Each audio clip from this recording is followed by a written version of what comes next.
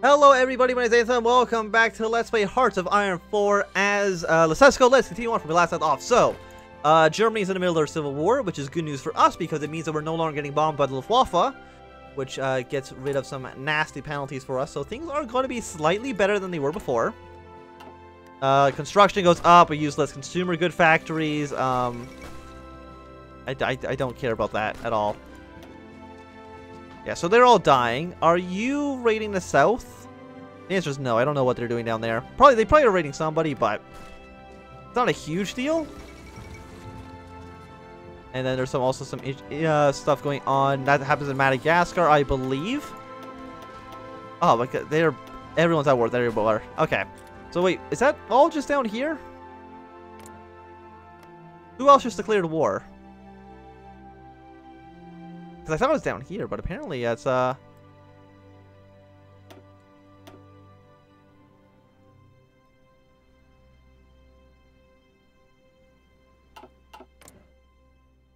it not Madagascar? I mean, it looks like these countries don't even exist. Central European Council, Civil War,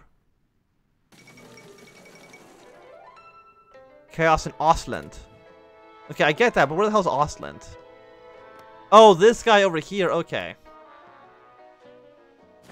Who's over here? Central European Council. That's fine. You guys do whatever you want. It's not a big deal to me. Someone sees Crimea. Again, a lot of interesting stuff, but none of it actually pertains to anything I'm actually doing. Burgundy declared war on the French. Britain declared war on France. Civil war in Madagascar. Yeah, basically everything is going to shit. And again, I don't really care about any of this. It's not a big deal. This one war, though, is actually lasting forever, and that's insane to me. Like, how long can this raid go on for? It's been going on, I feel like, for like 2 whole years at this point.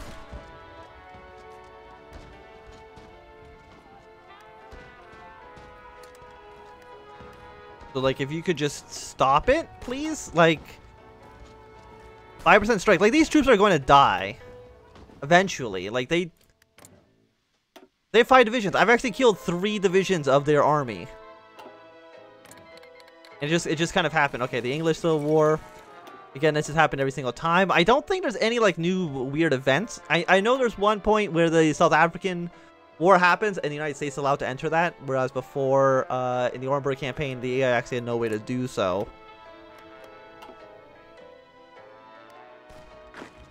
They're actually shooting, like, all my troops, and it's actually, like, extremely annoying. Like, I'm actually going to kill, like, most of their army just by this raid, because the AI will not stop it. This loyalty is at 21%. I'm sure that's fine. Oh, it looks like actually we get army experience once they pull out. Okay. So let us go for BOU. Lysenko, I'm sure, is getting more insane by the day. 31% stability. Fortification Charter. As enemies approach upon our state and our national security is threatened, I announce a Fortification Charter designed to render our state impenetrable and our people safe. Series of plans and designs created by myself and the leading fortification experts in the country. The program will introduce new cities of pillboxes, arsenals, and traditional bunkers along our frontiers and borders. That's fine.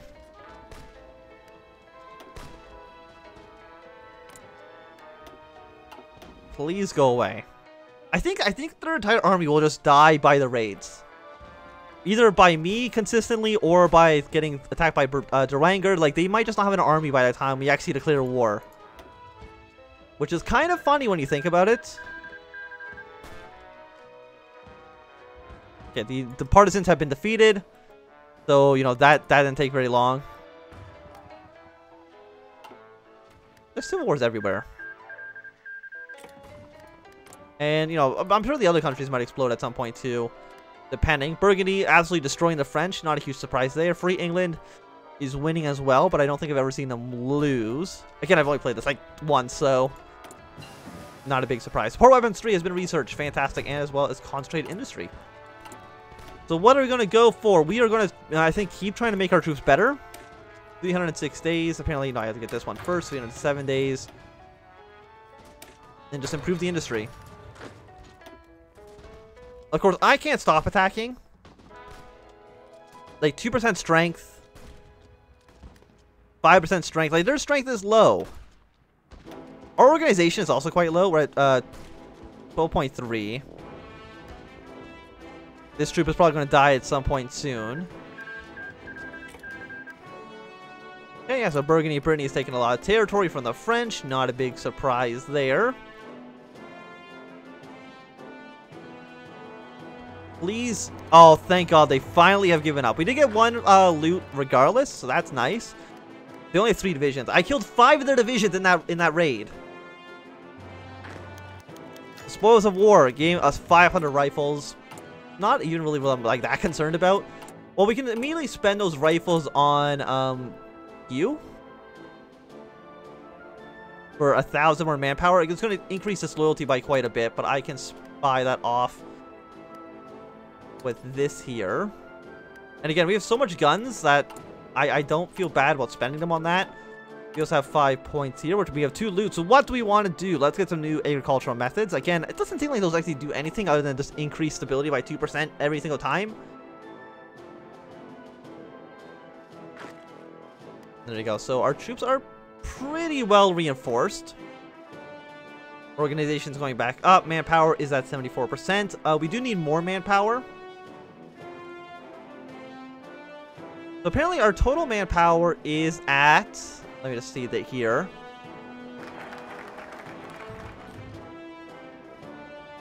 Well, we have 3% mobilization. 0.5 is mobilized, but we're actually like not... Our mobilization is just at 0%. Like, it's not going higher or lower. So we should have like a much higher manpower pool, but it's actually just not increasing, disappointingly enough. Sure, let's hit some forts. It doesn't really make it a big difference to me.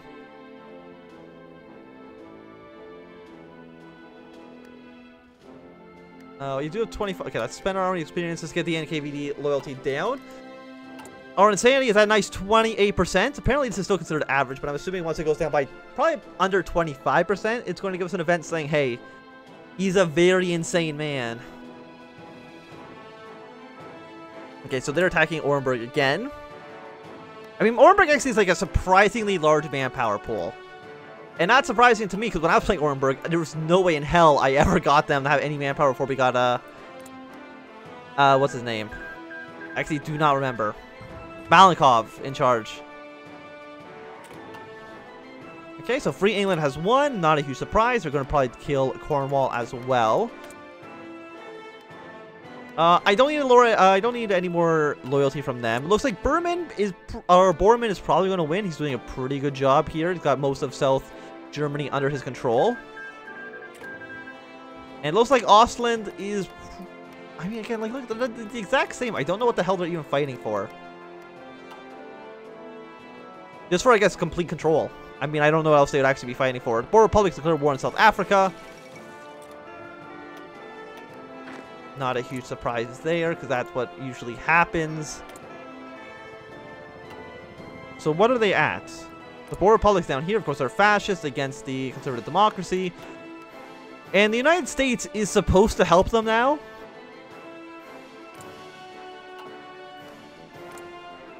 Or at least that is what I believe, so at least. Yeah, like everybody else here has declared a war. 7 divisions, 12, 14. Will they actually do anything? Or will they just get completely floored again?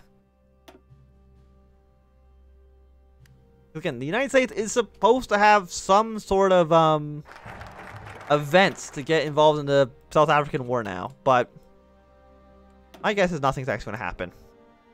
So let us max entrenchment goes up, land forward construction speed goes up as well. But I'm not worried about getting attacked, except I guess by Derwanger down here. He is the biggest threat in the entirety of the country, or in the Urals, I should say.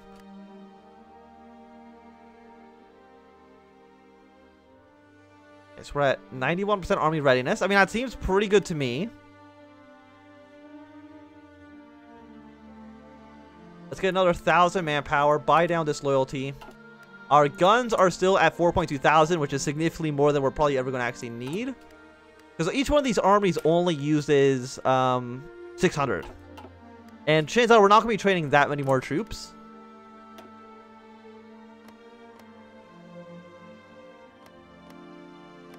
Yeah, so who knows? Are they not getting support from the United States? I guess not. Okay. Well, good luck, South Africa. I'm sure you're absolutely going to lose. But it's not, you know, it's not that big of a deal to me. It's whatever.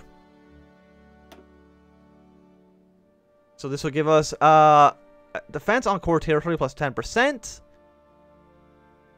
Let them come. Increase army readiness by 10. Let's up the dogs of war. Immediately attack. I think Earl's first, and I don't see anybody else really being that much of a threat.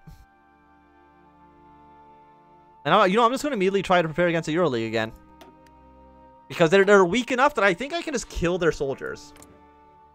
And if they have no actual army to fight me, when the war begins, I can just literally just walk across the territory. And not worry at all about anything. Demand tribute. Target the Urals. Reward the bandits. And then attack the bandits.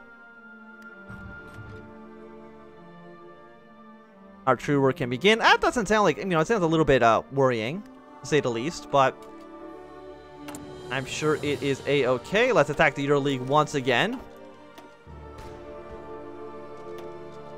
And, you know, if they were smart, I know the AI I don't think can actually pull troops out, but they would not fight these battles because there's no way they can actually win. Okay, stuff is going down in Madagascar. Not a huge surprise. Buy down disloyalty once again.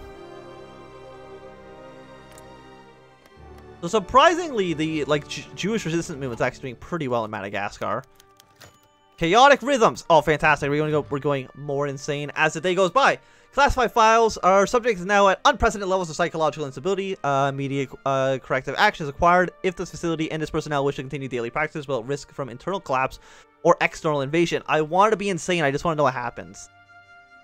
The psychological health assessment is attached below. No observation is necessary to conclude that such deviation from the baseline tendencies and behaviors indicated a full-scale slide into madness on part of Comrade Lysenko. Proposed annihilation of the cerebral level and the ritual programs have been tabled by senior members of the council, quickly becoming apparent that this would be to their immediate regret. Their families have been liquidated. Oh, we just killed them all. Fantastic. Before Lysenko can further harm the council, its members and military, yeah, okay. Political power gain, research speed goes down by 15%. That's okay. The NKVD is still pretty loyal to me. Spend more points to make them more loyal. We're bribing soldiers to keep persecuting officers. I mean, it looks like... Oh, army readiness went down. How much did that increase army readiness by? Holy hell. We're only at 76% now. I was at like 91. What has happened? We got some treasure. Fantastic. Did I kill another one of their troops? I did. Wonderful news. What did I get? Oh, just 75 political power. Boring. Could have been something a little bit cooler, but no. Now, what do you want me to do? Bribe soldiers. Again, 12% disloyalty is not that bad. I'm not worried that we're going to get overthrown by the NKVD. You know, Sandy said 22%. Could be worse. Could be better, but I'm not concerned about it. Again, how many guns do we have? We have 4.5 thousand. So I think you increase readiness by how much? Because I like the getting manpower. That does seem to be good. Speeder Ceremony has been defeated. 3 more days. Please let me recruit more assets, please. Okay, 1 day. So increases drilling. Decreases drilling.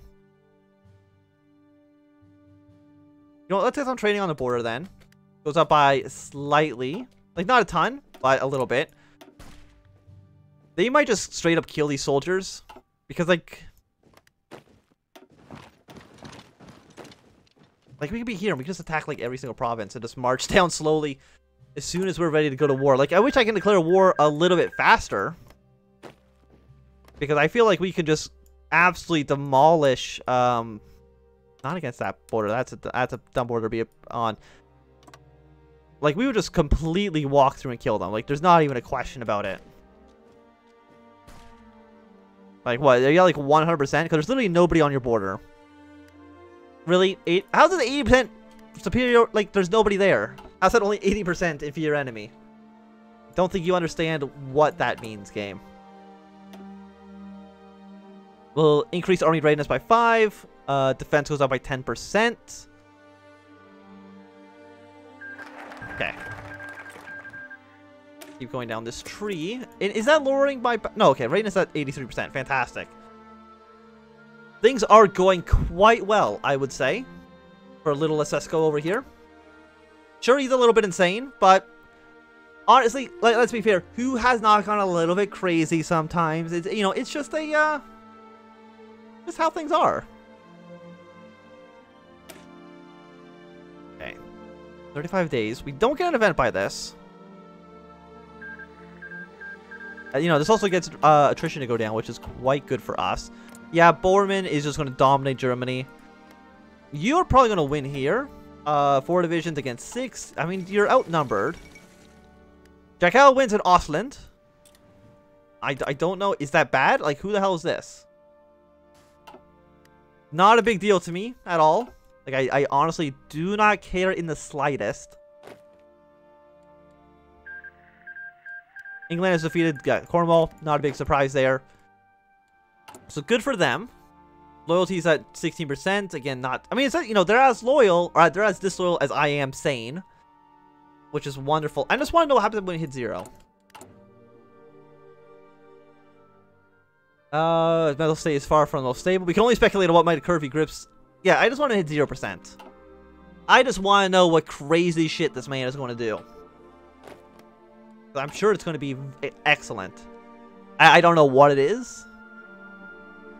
Like, he should, like, we're just going to, like, immediately, we might just do something weird, like, just immediately declare war on every single person. Okay, economic, yeah, that's fine. Tokyo stock market has crashed. Not a big deal at all. Let us prepare for another invasion of the Urals. And they have 2 divisions. They're all the way down to the very south. I mean, this will draw them up north, but, you know, he just gotta take the loot for free, so it's not a big deal. Okay. Again, is that 16? Oh, no, it went up. I don't know. Things are a bit odd. Yeah, let's get some fortress things going. In 5, we have 1 loot, so, okay, let's attack them. There's literally nobody on the border.